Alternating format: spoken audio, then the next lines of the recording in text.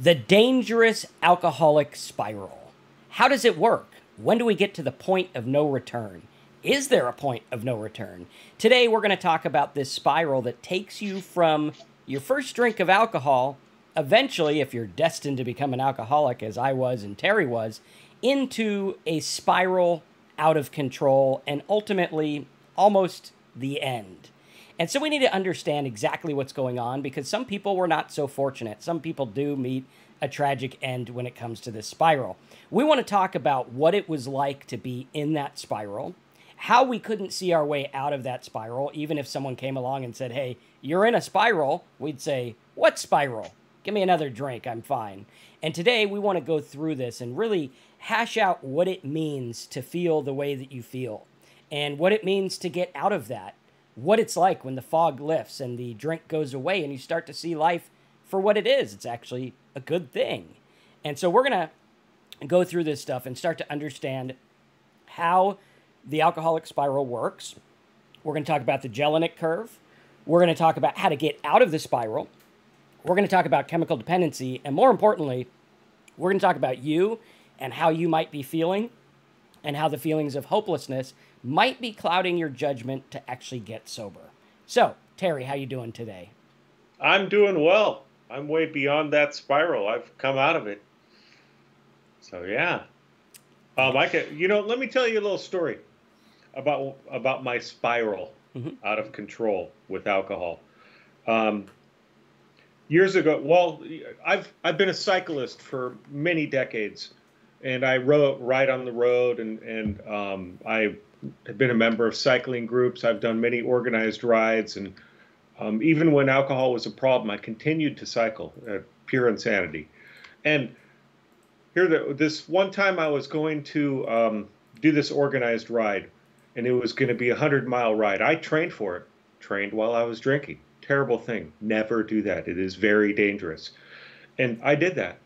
And then I went to this organized ride, and when I got there, I hadn't had anything to drink that day. I was shaking because I was towards the bottom of that spiral. Alcohol was ruling my life at that point. I needed alcohol. And I went to start this ride, and my shakes were so bad, the handlebars were just shaking back and forth. I went about 2-3 miles with the group I was riding with. Nobody noticed anything. This is the insanity of it. What did I do? I told them, you know what? There's something wrong with my bike. I'm going to go back and have the mechanic look at it, because there's a mechanic at the beginning of these rides. And so I went back to my truck, put alcohol in there, and I drank, and I did the ride. And that is pure insanity. I was getting towards the bottom of that spiral, that dangerous alcoholic spiral. It was pure insanity. Never do this. It's a terrible thing to do. And, I was actually not at the bottom of my spiral. I continued to go down further and further. This is the insanity of this disease. This is the danger of this disease. And it's important to be able to recognize it and figure out what to do, like get some help. Absolutely. And I remember I was talking to some family members a couple weeks ago, and you know how everyone in the family is an expert on everything. Like they all have these hidden PhDs where they know everything. And really it's like, no, you just watch too much TV. That's really all it is.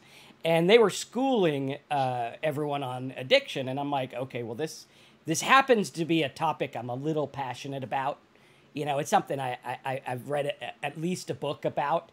And they were talking about how, the addict does these things because they're degenerate, and that's just it. They're just bad. Like Terry went and rode his bike with vodka instead of water in his water bottle, shaken like a leaf. Probably could have gone off a mountain. If you've ever been in California, there's like mountains with no border. Yeah. Like when we were driving up to Tahoe, it's like, wow, I could just like not be on the road anymore. And I'd be, 5,000 feet down or whatever it is. And they look at it like we're degenerates. Now, do we do degenerative things? Yeah, we do. Guilty as charged. But I think the motive behind them and understanding what's going on is the key. Did Terry wake up one day and be like, I'm a badass, I'm going to drink vodka on the bike? No. He woke up and had the shakes, and he's like, the only way I know how to function and live in this world, in my skin, in my mind, is drinking. That's the thing. And we start to look at that, and here's me, a complete and utter germaphobe. I don't like germs. I can't stand them. Sometimes I'll sit there and I'll be like, I touched this thing, which could have possibly touched this other thing, but even though it was sterilized, I know in my brain it probably wasn't. And it's insanity. But that's the kind of person I am when I'm sober. When I drink, I'm going through the garbage bin to get the little bits of drink that were left in the things I had. And not like the garbage bin in our house. No, I'd like to think I was better than George Costanza getting the donut out of the top of the trash, but no, I was in the bin that was ready to go to the truck. And why? Why was I like that? Am I secretly just a degenerate who likes germs, or did chemical dependency take over? Right? And I think it's very important to look at this because people don't talk about chemical dependency enough. Terry, on his bike ride, was not a degenerate. He wasn't a bad cyclist. He wasn't trying to have performance-enhancing stuff, because alcohol does not performance-enhance anything. You know, and we start to look at that, and it's like, wait a minute. Terry was in the grip of the alcoholic spiral. And he felt like there was nothing but drinking that would help him. And you know what? With the limited knowledge he had, with the limited knowledge I had, that was true. It was true.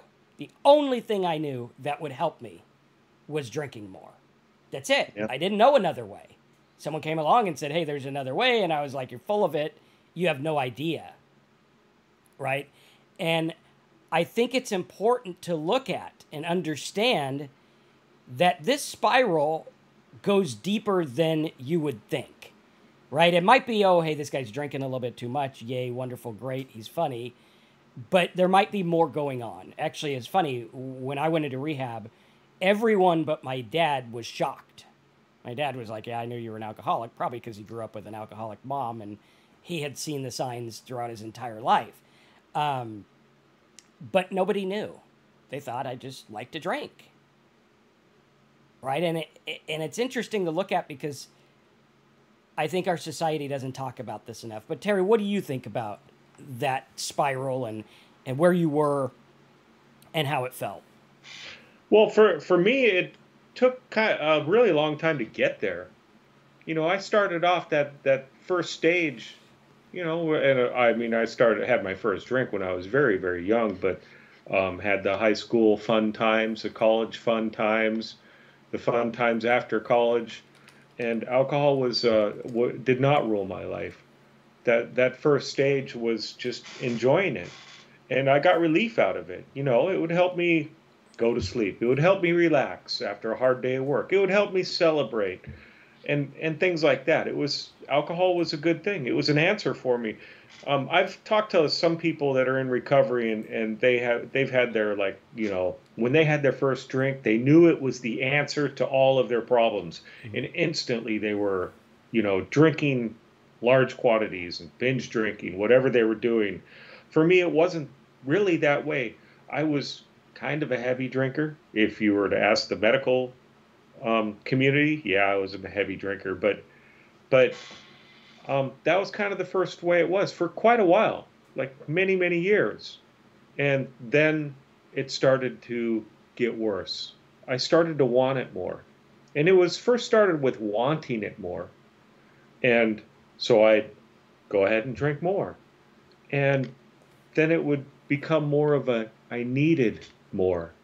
I need the drink after that hard day of work. Or I need the drink to celebrate. I need the drink to go do this, to go do that. And that was becoming the next stage. And that's sort of how that spiral was starting to really take form. And as I needed it more and more, I would start to realize that, hey, this might be causing some problem. Maybe I have a problem here. But then I wouldn't want to face it. I didn't know how to face the problem. I didn't know that I needed to quit. I thought I could just cut back. So then I start to try to cut back. But then I crave it more. it's this spiral. It just goes around and around. And I drink more because I felt bad because I couldn't quit. So I just want to push that feeling away. And it would get worse and worse until eventually it was a really bad situation. And I had to have the medical detox. And I had to get help because I did not have the knowledge on how to quit. I needed help. Yeah. And I think that's where a lot of people have the trouble is they get on this spiral and they don't know exactly where to go. I mean, people have heard of all the 12-step programs, and there's other things, and they go to doctors or psychiatrists and things like that, but they don't fully dive in. I think one of the most difficult things when you're quitting drinking is realizing that you can't drink anything, and you have to get through that detox. And it's a dangerous thing, so you have to go to a doctor to get through that detox. It's tough. It's a difficult thing to get through. But that's kind of how that spiral worked for me. And like Marcus, people didn't realize. I don't think anybody really realized the extent of my drinking, because I think us alcoholics are professional liars, hiders. We hide it really well. And, sometimes we make a mistake and get caught. But a lot of us are able to hide it for our entire drinking career.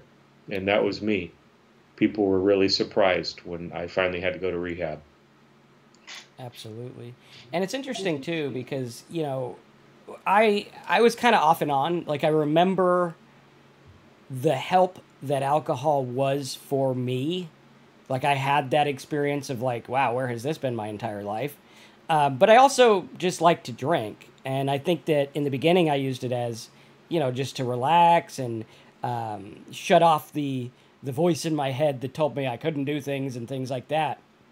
And I think it's interesting because, as Terry said, it took him a while. And sorry, Terry, I'm going to cover up your picture here to show the Jelinek curve thing. Oh, yeah. This is from the Hazelden Betty Ford site. And they talk about this Jelinek curve, which I think is pretty popular everywhere.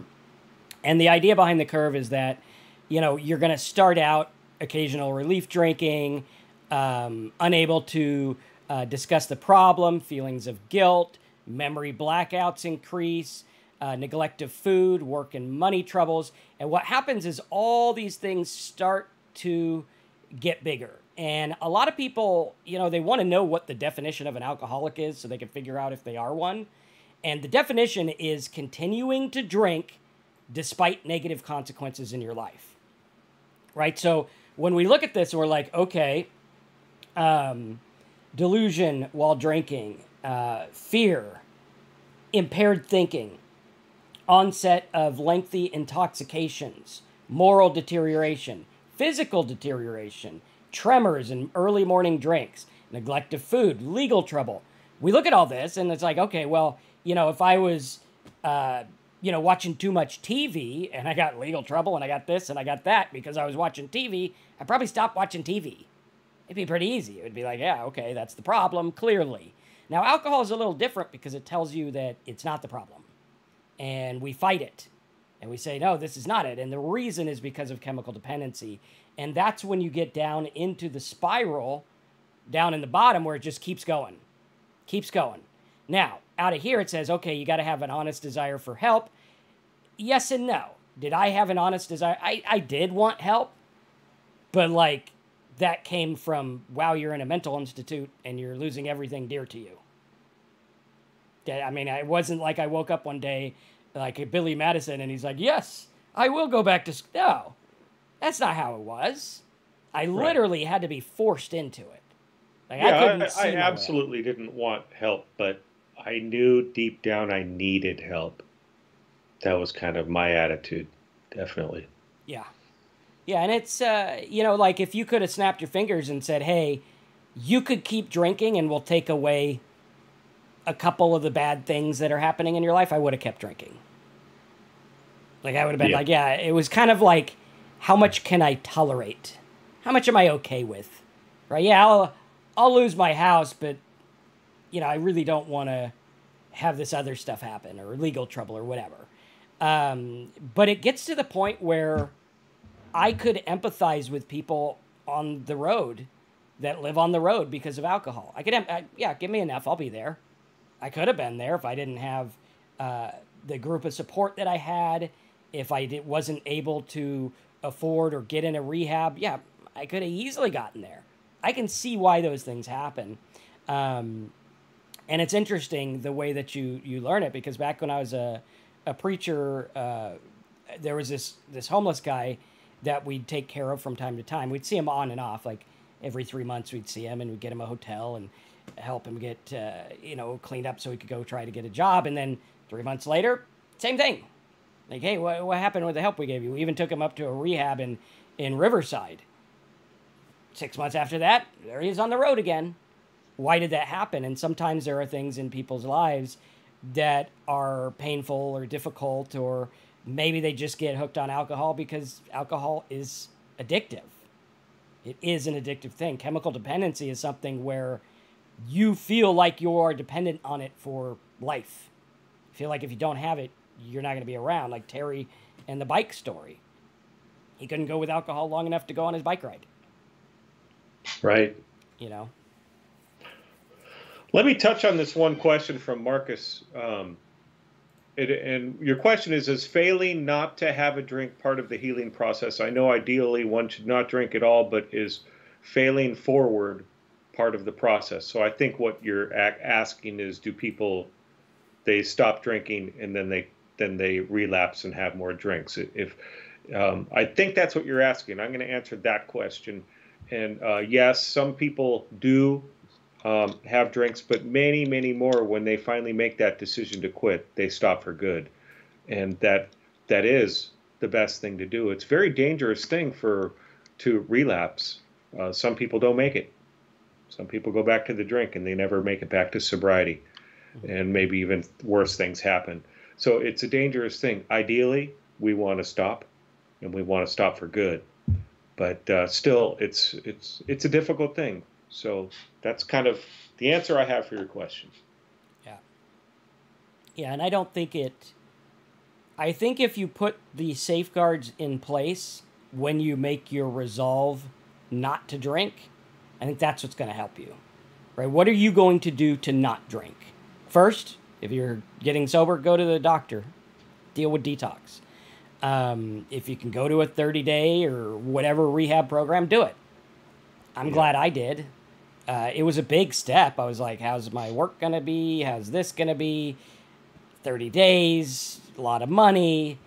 I mean, it was a big commitment, but I had to do it. There was no other option. Even more than all that, the fear of not knowing what's going to happen. Mm-hmm. And what's coming next in your life. That was the biggest thing for me, is that fear. Yeah. And having to talk to people about serious things. I've never done that in my life. Yeah. And the fear of rehab itself.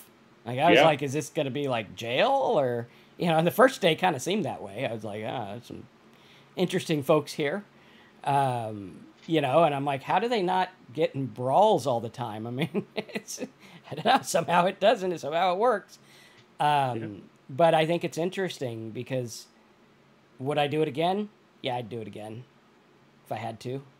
And I think it's important to look at because you get to detox in a safe environment. You get to learn how to not drink. And more importantly, I learned emphatically alcohol was the problem. That's it. There's some other things in my life. Sure, everyone's got stuff. But alcohol was the problem. Number one, first and foremost, that was the problem. Yeah, taking alcohol out of my life, probably, I don't know, could I put a percentage on the problems it took away? 85, 90% of the problems went away? Mm-hmm. I mean, a pretty good percentage. That's pretty good. Life did get a lot better. It was not easy because I was still very sick when I got sober. But, and Danny, I just wanted to say congratulations on going to a doctor. That's the thing to do. But, yeah, life definitely got better. Yeah. DMC says, does alcohol scar the person's psyche even when they quit alcohol? Scar the psyche Those are big words. I'll have to think about that a minute. But yeah, we look at, does it affect your brain even when you're sober? Yes, for a time. Yeah, for a time it does. That's what we call dry drunk or wet brain, where, you know, your brain is still recovering. I found that most of the stuff went away about a year. I mean, the stuff that I deal with now is pretty much the stuff I've been dealing with my whole life. So does it, I would say that alcohol doesn't necessarily scar your psyche. It's the way you thought and the things you did while drinking that scars you. Not necessarily the alcohol, because the good thing about chemical dependency is in like a week, it's gone.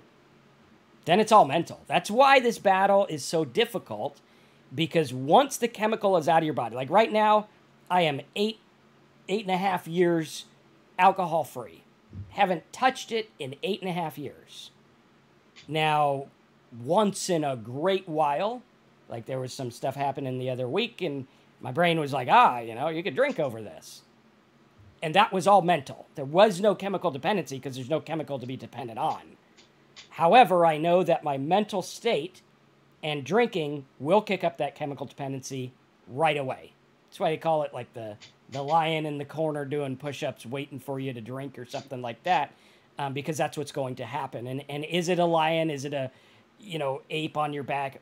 No, I think what it is your body is used to chemical dependency. You're used to drinking. If I went out and drank, 2 drinks wouldn't be enough. I'd have to have 3, 4, 5, or a million. And then chemical dependency would kick in because I wouldn't want to be hungover the next day. And the best way to not be hungover the next day is to keep drinking, even though it's wreaking havoc on your entire body. So I think it's more or less learning not to give in to the mental craving. That's the key. Yeah, indeed. And to piggyback on what Marcus is talking about, so for me, it took about a year or so, and then I started to, I was pretty much better. And am I permanently affected by what the alcohol that I drink? I don't think so. But on the other side is the recovery has taught me how to live life.